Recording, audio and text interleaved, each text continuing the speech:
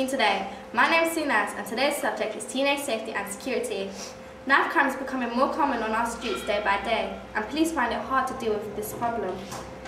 In a month, over 10 teens are killed due to this situation. Now let's go to the news and see what they're up to. Hello and welcome to Teen Today at 12, and I am Nira. Today I will be talking about teenage safety and security. As you know, nowadays there is a lot of crime in many of our local areas, most of which are committed by our teenagers.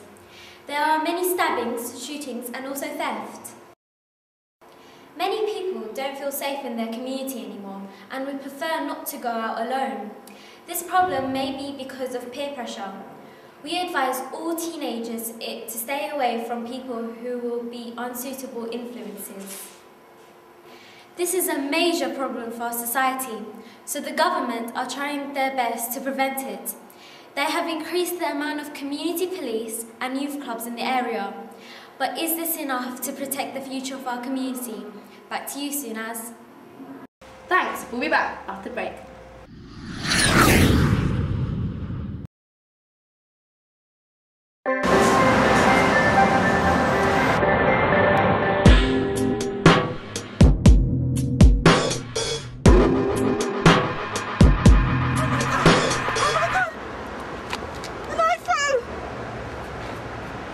Are you okay? Dog, where's your sensory?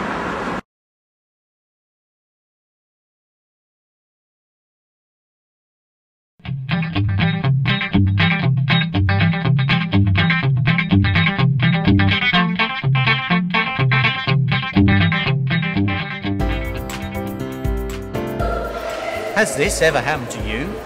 If so, call Teens EL 0800 833 6735. Do you need someone to talk to? Do you want to confide in someone?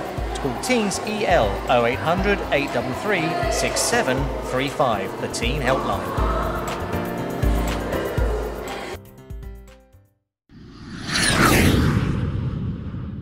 Welcome back to Teen Today. We're going straight to our interviewers to find out what you think about knife crime. Charlie, and I'm here with PC Barker, and I'm going to ask him a few questions about teenage safety. Do you think there's a problem with teenage safety in Edmonton?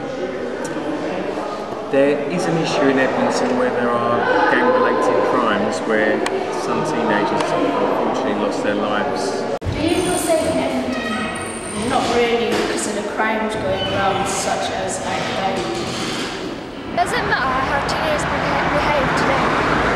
Yeah, I think it really does because people think that there will be no repercussions. What do you do to keep safe? In terms of possessions, obviously I hold in my house whenever I go out, I always make sure the windows are shut and locked. I personally ride a bike, so I always take a padlock with me to make sure that's locked up and secure. If I'm out and about travelling. That was interesting. Now, take out your brollies because it's time for the weather. Thank you, Sunaz. Now for the weather. Down in the south we'll be having some hot weather of 23 degrees. Over Manchester and Birmingham there'll be a few clouds with a few sunny spells and top temperature of 14 degrees. But up in the north though you'll be having some heavy rain. It might brighten up during the day with your top temperature of 15 degrees. Northern Ireland will be having the best weather they've had all week, and it will be cloudy skies with a few outbreaks of sun and top temperatures of 13 degrees. Back to you, Sunaz. Thanks, Keisha. That's it for now with Teen Today. This is Sunaz reporting at 2. Bye-bye now.